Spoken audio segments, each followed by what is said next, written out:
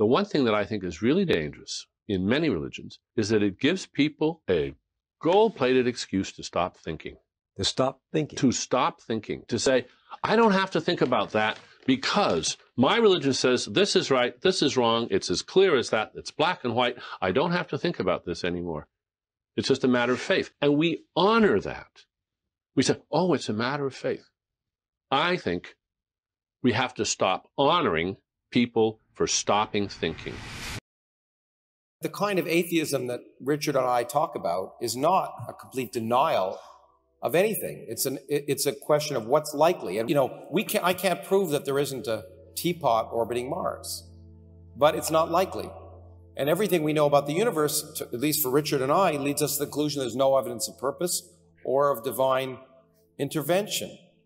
But that doesn't mean we argue definitively that we can prove that that can't be the case. So we're not denying, we're just asserting the evidence of reality. And in fact, I don't describe myself as an atheist.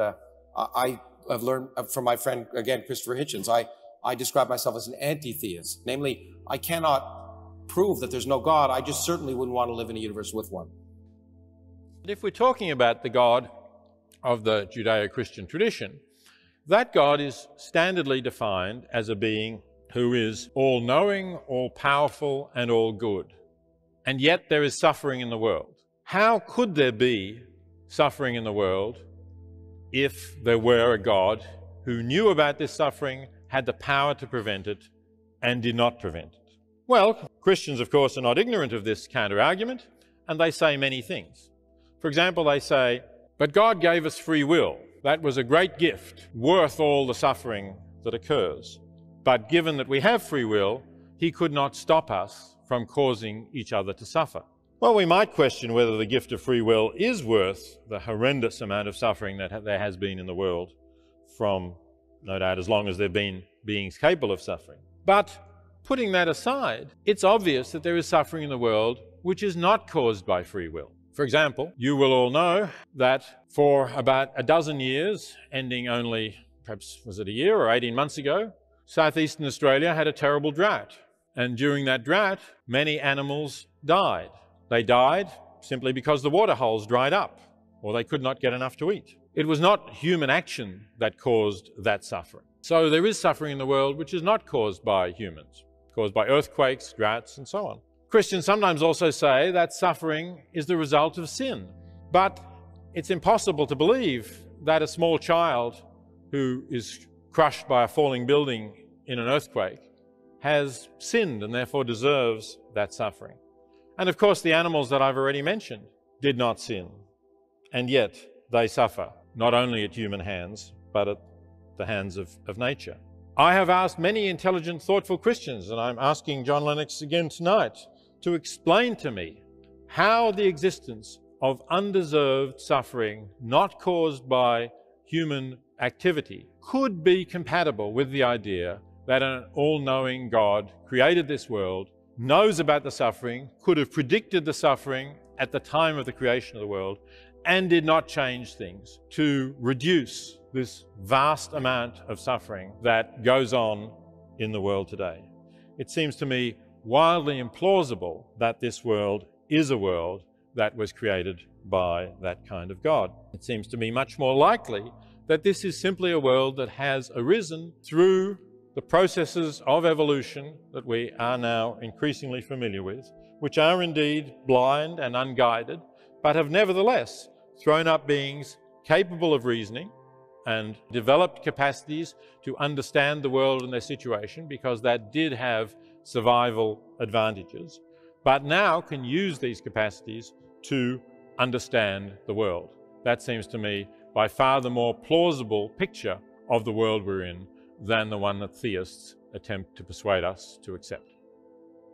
Maybe the deepest area of conflict between science and religion, although I don't think it gets mentioned so often, and that is in the method of approach to truth. Religion largely relies on authority.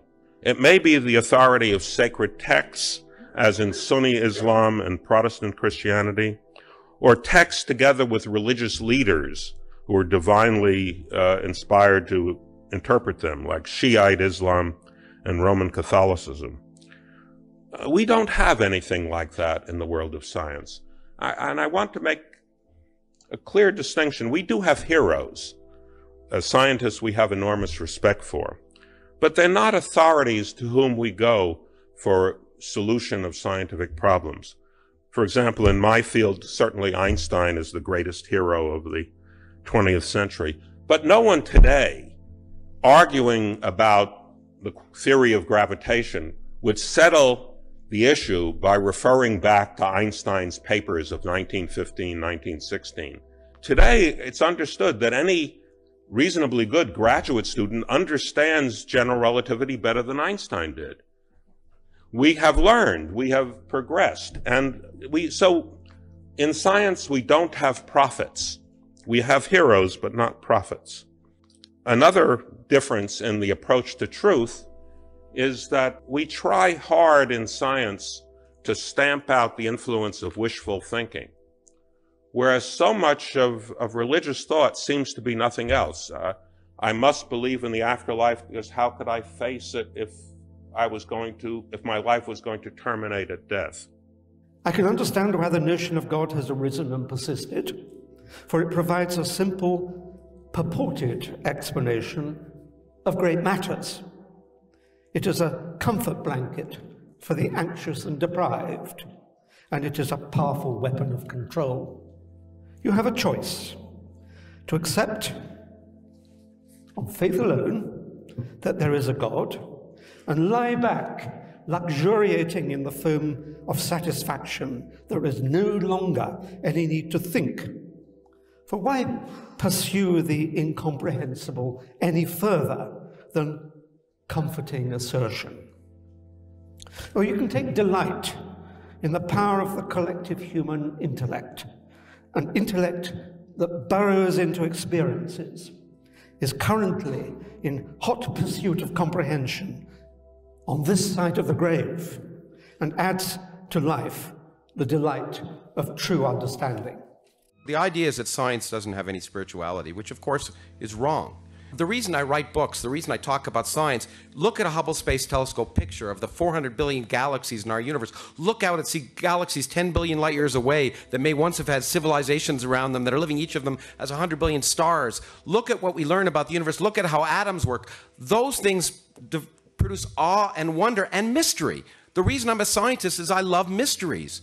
And so to pretend that science is just dry and has no spirituality and therefore is somehow less significant than faith is just to misunderstand science and to demean it.